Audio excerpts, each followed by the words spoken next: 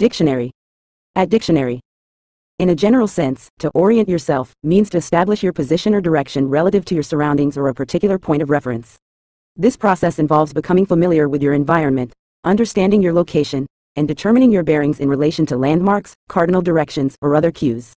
Orienting oneself can include gathering information about the layout of a space, identifying key features or landmarks, and mentally mapping out routes or pathways to navigate effectively.